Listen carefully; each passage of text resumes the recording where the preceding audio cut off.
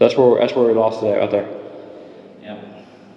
But that starting out the wall was such a daggum pain. I should have took pictures. We got video.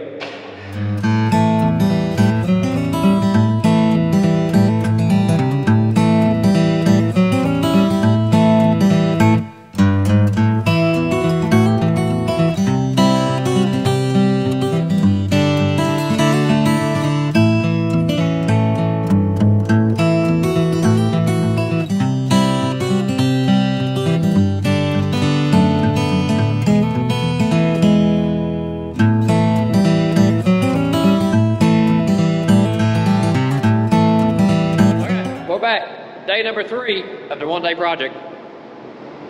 Day and a half project. Well, so we're on double time now. Working on it. So this guy's work. I'm here to help out. About to start putting this floor in. He's got the hole in the back of the auger fixed. So we'll give it here in a second. Start waving everything in.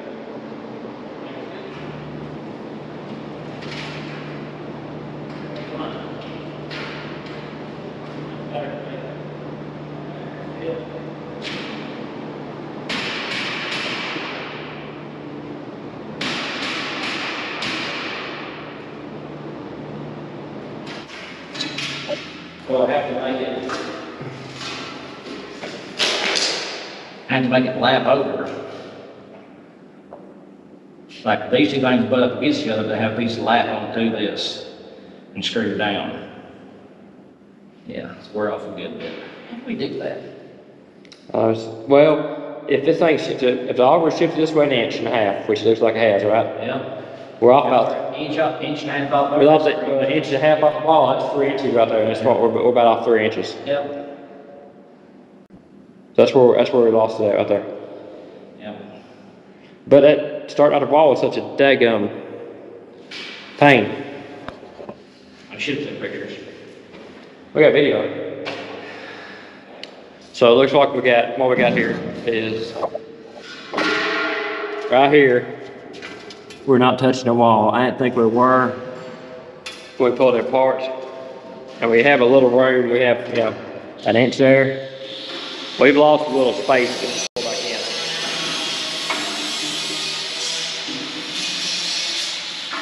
That's kind of where we're at.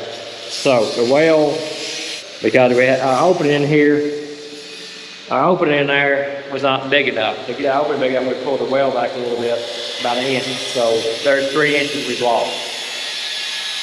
So what we'll end up doing is having to knock this first piece a little bigger to go in there, make a patch to that hole there, and do that.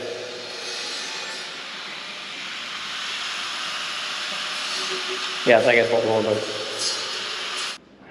Got the patch cut out, got it seamed in, so what they get a patch up here. Now just get the legs under it. Making progress.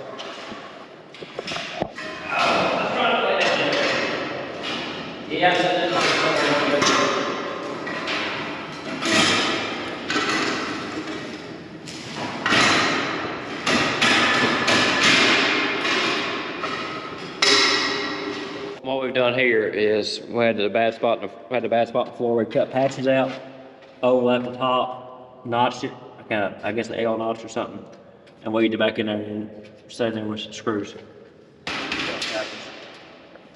Then we'll make sure we have a leg under each brace right there, or patch right there. Have a leg under each patch, and it should hold up fine. When the full sheet comes in, they're all locking together. Yeah, when the full sheet comes in, they're all locked together, and it'll be fine.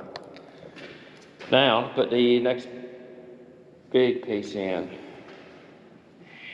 This one. Which we make a tiny piece. We make a tiny piece fit in there first.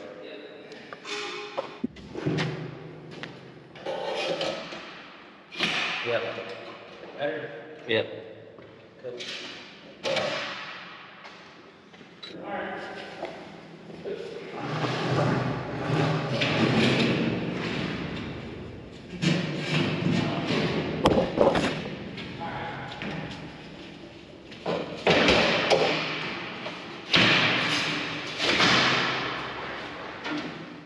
Okay, it is about 6 o'clock here. We're gonna call it for the day. We got things we gotta do tonight.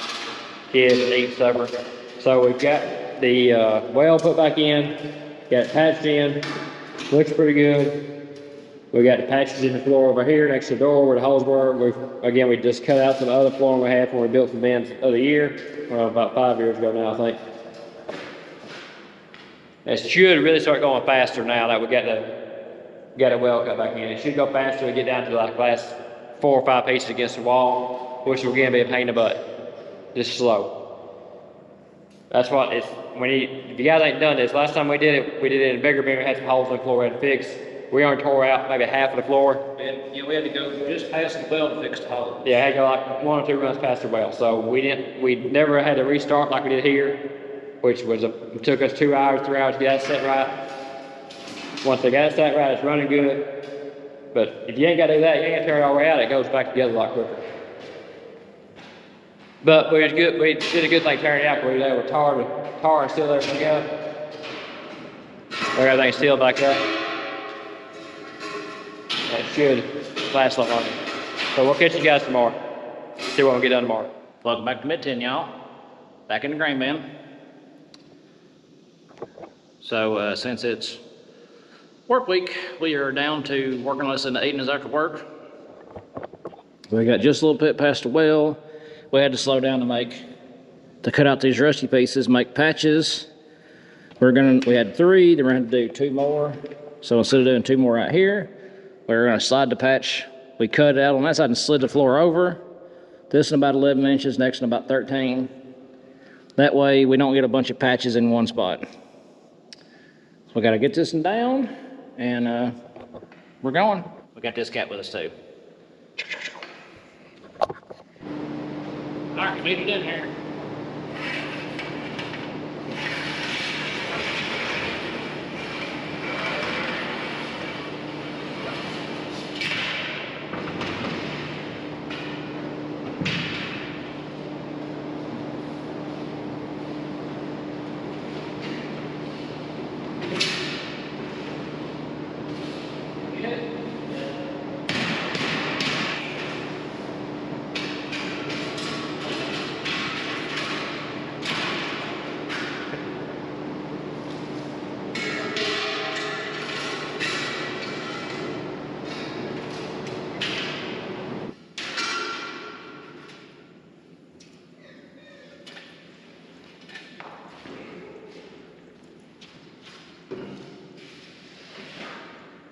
Get it? Yeah.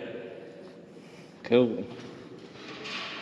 Okay, we're down to the last 1, 2, 3, 4, 5 rows, so we're down to the fun part. It's gonna get slow and he's gonna get the last ones in there because there's not room to work anymore. Just stop. We'll get her knocked out though.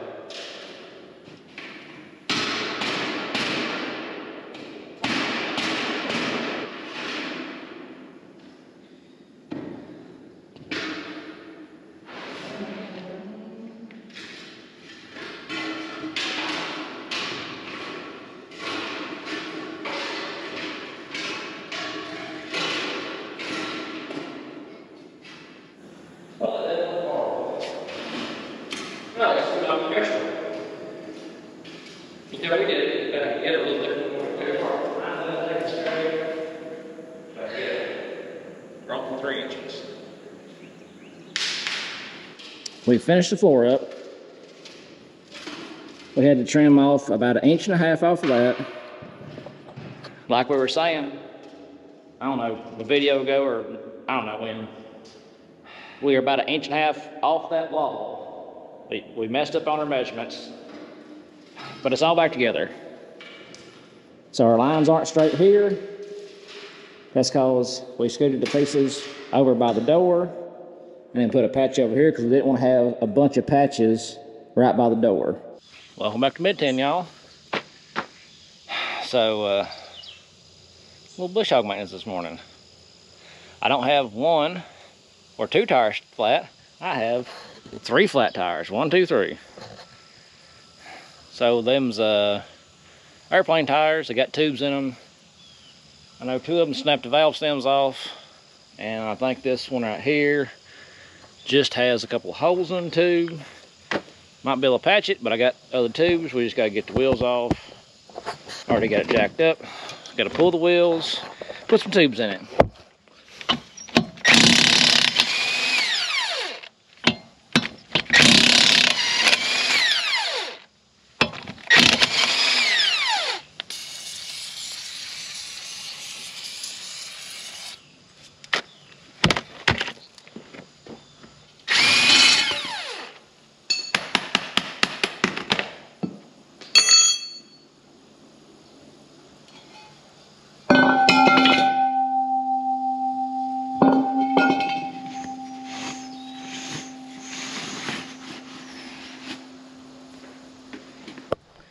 As you can see, this one broke valve stem off. Oh, and I think I have went and left the tubes in the service truck, so I got to run back and get them. I've looked all over for them. I found one old one that has a pinhole in it, or pretty good sized hole. I got sitting on an old truck seat. But I got some new ones. Pretty sure they're still sitting in the service truck.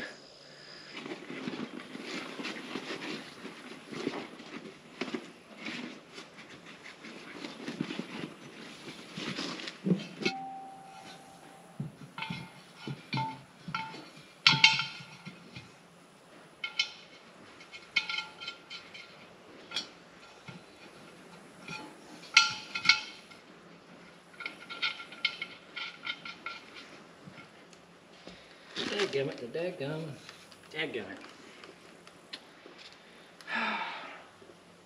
Make sure your valve stem doesn't fall back in the rim. It's a little pro tip right there.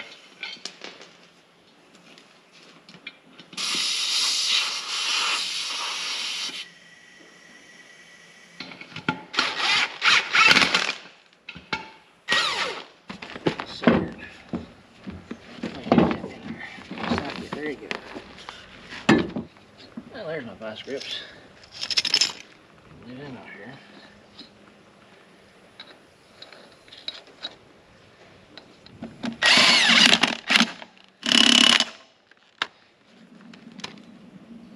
Good. Just one more.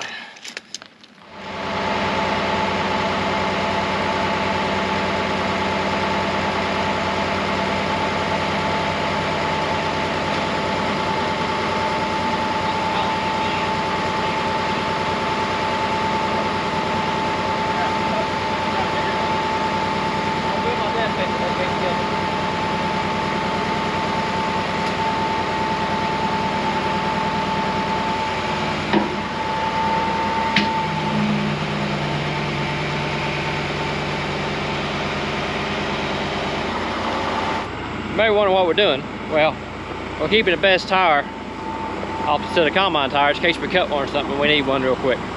Not a good tire, but it's a good spare to keep around. In case you guys didn't know, old combine got some new shoes on her today. Well, the other day. Got some Titans on the back. We got some Firestones up front. I don't know if y'all know how to act with new tires on her. We'll find out here in a few weeks. Had to break down and buy new ones though, couldn't find used ones anywhere. Like I was saying, we got some new tires on the combine. We can end up keeping our old set for right now. We're gonna keep one of them for a spare, the big ones. We got a couple tires around here though, so any of you CrossFit guys feeling strong, need some tires to flip? I got some good ones. Make a man out of you.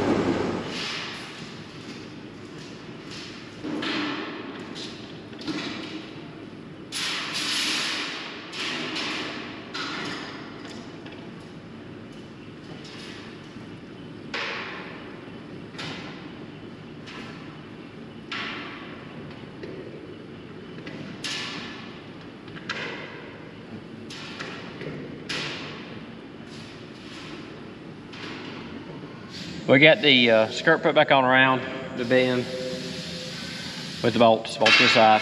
We got to come back and put the self-tappers in the bottom, and the bend will be back together. 6:30 though, supper time. Bob's gonna call till it's time to eat, so we're gonna head to the house. We'll catch you back up on this tomorrow maybe. Till next time, good Lord's willing. We'll catch you on the flip side.